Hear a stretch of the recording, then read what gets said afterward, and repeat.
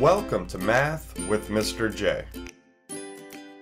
In this video, I'm going to cover how to divide whole numbers by mixed numbers, and we have two examples that we're going to go through together in order to get this down.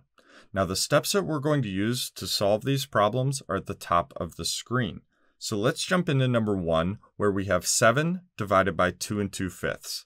The first thing we want to do is change any mixed numbers or whole numbers to improper fractions.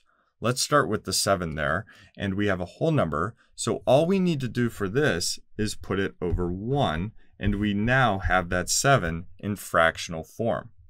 Let's bring down our division sign. So that works for any whole number, by the way. You can just put it over 1 in order to put it in fractional form. Now for the mixed number, we need to start at the bottom and work our way to the top in order to convert this to an improper fraction.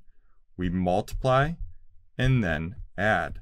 So we do 5 times 2, which is 10, plus 2, which gives us 12. That's our numerator. We keep our denominator of 5 the same.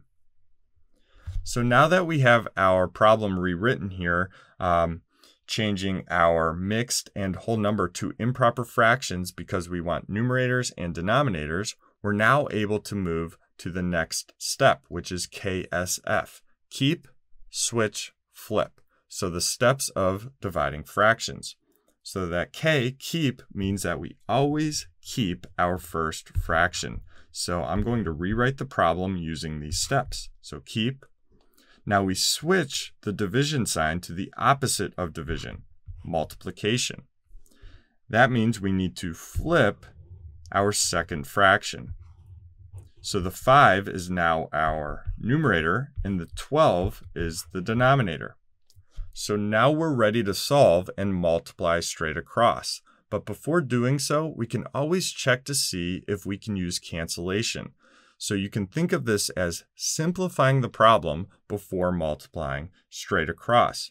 So what we need to do, we need to look for common factors between our numerators and denominators. But in the case of number 1, the only common factor between our numerators and denominators is 1. So we can't use cancellation for number 1. We will be able to in number 2, but we'll get there in a minute. So we can multiply straight across now. 7 times 5 is 35, and 1 times 12 is 12. So 35 over 12 is our final answer, but it's an improper fraction, so we want to convert it back to a mixed number. So we do that by doing 35 divided by 12. So let's actually write all of this out. So 35 divided by 12. So how many whole groups of 12 can we pull out of 35? Well, only 2. That gets us to 24, because 3 groups, we would need 36. So 2 whole groups, that's going to be our whole number portion of the mixed number. So 2 times 12, 24. Subtract, we get a remainder of 11. So that remainder is going to be the numerator of our fractional part, and then we keep our denominator of 12 the same. Always check to see if you can simplify the fractional part. 11 twelfths, only common factor between the 11 and 12 is 1, so we are in simplest form, and our final answer is 2 and 11 twelfths. So on to number 2, where we have 10 divided by 6 and 2/3.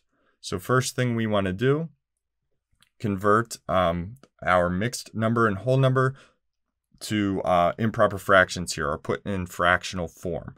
So the 10, the whole number, we can put over 1. Bring our division sign down. So mixed number to improper, we start at the bottom, we multiply, and then add. So 3 times 6 is 18, plus 2 is 20. Keep our denominator of 3 the same. So now we're ready to keep, switch, flip. So always keep your first fraction, switch, and then flip. So we have 3 over 20. Now we are ready to multiply straight across, but we can look for cancellation. And in the case of number 2, we do have a common factor between our numerators and denominators. So if you look at the 10 and the 20, we have a greatest common factor of 10 between those two, so we can divide both of them by 10 before we multiply straight across. Again, think of cancellation as simplifying the problem before multiplying straight across. So let's divide 10 by 10 and 20 by 10, our greatest common factor between the two. So 10 divided by 10 is 1, and 20 divided by 10 is 2. So now we can multiply straight across. 1 times 3 is 3. 1 times 2 is 2. So we end up with an improper fraction, and that is our answer, but we always want to change our improper fraction answers to mixed numbers for our final answer. So 3 halves, or 3 over 2, we need to do 3 divided by 2 in order to convert this to a mixed number. So how many whole groups of 2 out of 3? Well, 1. And we have a remainder of 1, and we keep our denominator of 2 the same. So we end up with 1 and 1/2 there. Always check to see if you can simplify the fractional part of a mixed number, but 1/2 is in simplest form, so we are done, and our final answer is 1.5. Now I do want to show you a comparison here between using cancellation and not using cancellation. So I'm going to rewrite the problem.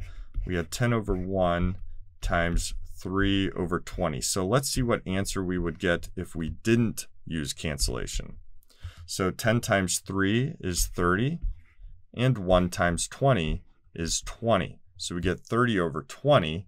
Again, that's an improper fraction, just like we had with using cancellation. So we want to convert that to a mixed number. So 30 divided by 20. How many whole groups of 20 can we pull out of 30? Well, 1 with a remainder of 10, and we keep our denominator of 20 the same. So we end up with 1 and 10/20.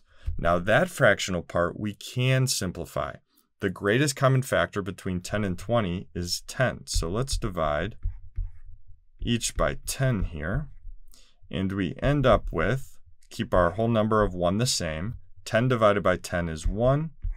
20 divided by 10 is 2. So we end up with the same answer of 1.5. We just simplified at the end rather than before we multiplied straight across. So whether you use cancellation or not, you will end up with the same answer, just a couple of different paths in order to get to it. So there you have it. There's how you divide whole numbers by mixed numbers. I hope that helped. Thanks so much for watching. Until next time, peace.